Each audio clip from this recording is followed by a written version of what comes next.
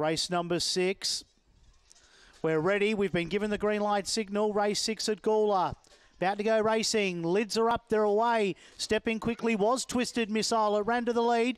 Got a length clear to Lucky Nimbus. On its outside was Be Perfect, followed by Goodness of Love.